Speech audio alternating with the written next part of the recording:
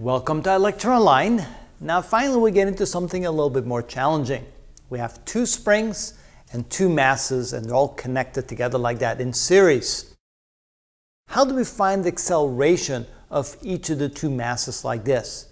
Obviously you can see how by pulling on one mass that will affect the other mass as well, and of course the two springs have different spring constants, so they're going to be acting differently on the two masses. How do we figure out the acceleration of these two masses? Well, it turns out we can very carefully try to determine the force acting on each of the two masses due to the springs. Now, in the case of the first mass, you can see that we have two springs acting on that mass, which means we're going to find the force that comes from the first spring here with the spring constant K1, and we're going to have to find the force acting on M1 due to the second spring with the spring constant K2. For the first one, it's relatively easy because we can ignore what's below here. We can simply say that the force, and let's call it F1, is equal to minus K1y. So if y is positive, and I guess I should call it y1 because I'm dealing with this variable right here. If y is positive, you're compressing the spring, which means that the force of the spring will be pushing downward. You'll have a negative force. That's why the negative is here. That makes sense. When y1 is positive, F1 will be negative. What about the force caused by this spring right here from K2? Well, let's call that F2. And notice that if y1 goes up, so if y1 is positive, it will elongate this spring, and this spring will pull downward, so it'll be a negative force if this is a positive quantity. So it'll be minus K2 times y1.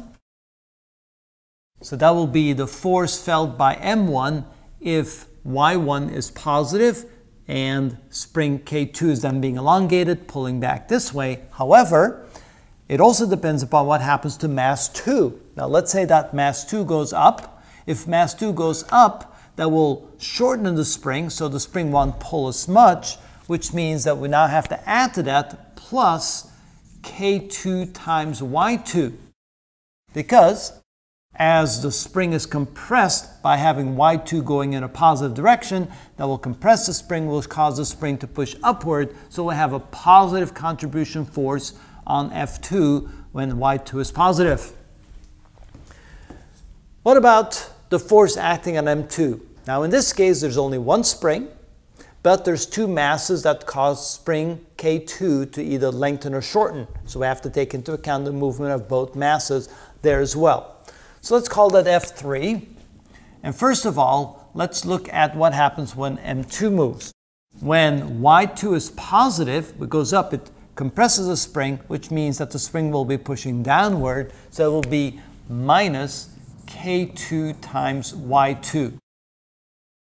But if y1 goes upward, that elongates the spring, which means we'll have it also pull on M2 in this direction. That means there will be a positive plus K2 times y1. And so I think now we have the three forces, two forces acting on M1 because of the two springs, and one force acting on M2 that now allows us to find the acceleration of both of the two masses. So let's find the acceleration A1 on the first mass.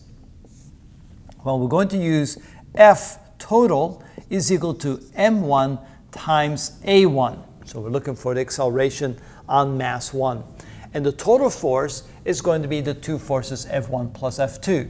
So F1 plus F2 is equal to M1 times A1. And the two forces together is minus K1y1 and minus K2y1 and plus K2y2 is equal to M1a1. And so finally I can maybe factor out some things here. So this should be y1, right? It's yeah, y1. Okay. So factor out a y1, putting a negative in front of that, we have a1, the acceleration, as a function of y1 and y2, is going to be equal to minus k1 plus k2, because I factor out a minus, times y1 plus k2 times y2 all divided by m1. And so that will give me the acceleration on mass 1, or acceleration of mass 1, I should say. Notice it's going to be minus the sum of the two k's times the displacement in the first mass plus the k constant k2 times the displacement of the second mass divided by m1, and that'll give me the acceleration a1. If I now want to find the acceleration of a2, again, I write F total is equal to m2a2, and the total is going to be F3, so we can say that F3 is going to be m2a2, and F3 is minus k2y2 plus k2y1 equals m2a2. And finally, I can say that a2 is equal to, and I can reverse these two in the order. Let's see here. No, I might as well just leave it like that. So it's minus k2y2 plus k2y1 all divided by m2. And maybe if I factor out a k2, I could write a2 is equal to, let's see, k2 times, I'll write y1 first, minus y2. It's a more compact form, divided by m2. And so that might be a better way to write acceleration on the second mass.